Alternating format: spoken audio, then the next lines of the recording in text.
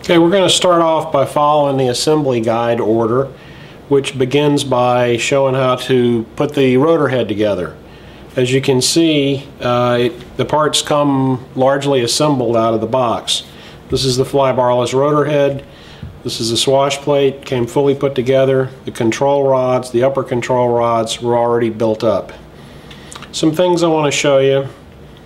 This main shaft is a 10mm main shaft, but the rotor head has an insert in it. It's actually a 12mm hole.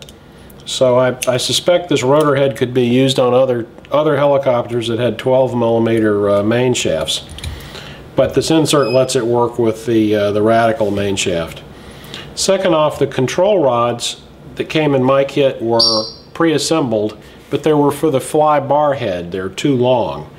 The kit came with this package of rods, which are shorter, and an extension for the elevator arm, which we'll talk about later.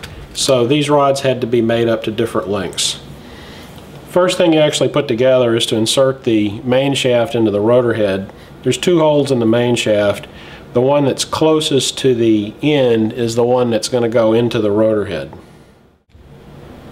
Putting these parts together is pretty straightforward. Once the shaft goes in, you put the 4mm bolt through the hole, you align the insert, put the lock nut on the other side, get that good and tight. There's two clamp bolts on each side. Take the bolt out, put some thread lock on them, tighten these down. You don't have to kill them, just get them tight. One thing to note, before you put the main shaft in, make sure the swash plate followers are in the right position, because these won't actually go by the main shaft once you've got it in. So if you don't do that, you'll have to take them back out. The swash plate has a carbon plate on the bottom of it. This is a bearing retainer piece. It's common on several helicopters. It's a nice touch.